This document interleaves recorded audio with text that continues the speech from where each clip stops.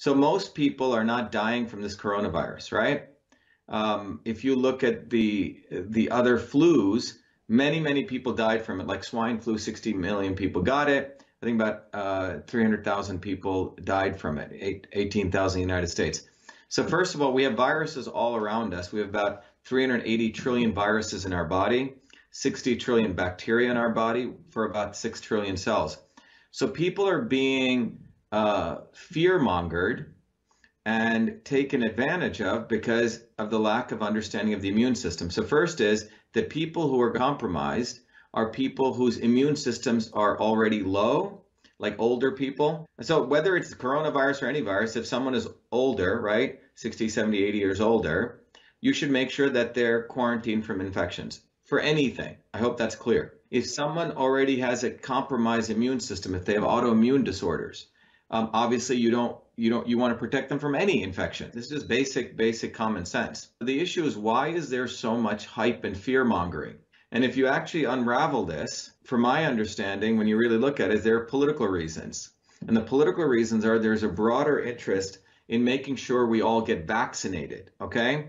That the only way to solve medical health issues is through the model of vaccinating everyone through pharmaceutical drugs. So if you look at the immune system, there are two main components. I mean, the immune system is a very complex system, which I study. I'm probably one of the leading experts in this because the immune system is complex and you have to study from an engineering systems approach. Most medical doctors really don't know how the immune system works because their medical training just teaches them pieces, right? But the bottom line is, if you eat foods that are high sugar foods, right, your body actually will create toxins that suppress the immune system. And in that case, when you get hit with different pathogens, your body will overreact. Viruses will come and go, okay? Now, if you have a entire world where people are obese, you know, in the United States, 30% obesity, where people are immunocompromised, dirty air, dirty water, dirty food, this affects our immune system. This is basic. I don't see them calling an emergency the fact that 30% of the people in the United States are obese now. So, but the larger issue here is that you have big pharmaceutical companies who are actually losing money from pharmaceutical drugs. So their only way to make profitable revenue is to vaccinate everyone. Vaccinate, vaccinate, vaccinate. Their model is to have 7 billion people in the world all on vaccines. So think about it. If that means crashing the US economy or crashing the world economy, let's say it would cost $5 trillion, but they can make 10 trillion a year, they're going to do that. And so the health policy is being run by people who absolutely are practicing fake science. They may know this, but they are essentially promoting a model that you need to vaccinate people. Only Western medicine can solve the ills of the world. Forget the fact that food is medicine. Forget the fact that, you know, you need to, supplementation is good, and that there are many other forms of medicine, meditation, stress reduction, all these things. Their goal is a monetary, you can just follow the money. It's not even conspiracy, okay? The lawyers and lobbyists and politicians create problems, right? And they create fake problems and they come up with fake solutions. They don't ever come up with real solutions, because the real solutions would mean that they have to let go of their own power. And they don't want to solve real problems. They want to essentially enslave people. It's no different than the old kings. You know, the king had his little territory and he took 30% or 40% of whatever the worker made. Now we're taking 60, 70%. In fact, we're taking so much that we want to nationalize things and basically make people stupid and then basically make them robots. That's where all of this is going. It's going through utter nationalization of things. We've nationalized security, right? We watch everyone with cameras all day long. We do not teach people how to eat right. We do not take care of our environment. This thing that's been created by the coronavirus, mark my words, next year at this time, they will probably say everyone should be vaccinated. And if you don't get vaccinated, we're not going to give you a driver's license. We won't give you transport. We won't give you business licenses. We have 7 billion people. And let's say overall, you can make $1,000 per person per year per vaccine. That's $7 trillion per year. Okay. So if you're willing to crash the economy, maybe it'll cost the US 4 trillion, but it's like you're investing 4 trillion and then you get a return of income of 7 trillion year over year over year. So over a 10-year period, you're going to make 70 trillion. That's what it's about. So the health policy is being implemented by a guy called Anthony Fauci here, who's essentially big pharma and big vaccine. He's been at it since 1986. And no one is able to call him out on it because he says virologist and an immunologist, and the problem is that I actually know the science, and what he's doing is he's taking advantage of people's ignorance. Look, it's about time people started voting and fighting for people and defending people and supporting people who actually have to solve problems. You know, if you're an engineer, I'm a working class kid. I came, you know, my parents came from India with nothing. I've worked all my life. These politicians don't work. What do? What they're doing is they're working their networks. They're all incestuous, right? Whether they're left or right, they're all the same set of people. And they've taken advantage of working people and our labor. It's no different than taking advantage of slaves. And it's time that the slaves realize that they have choices.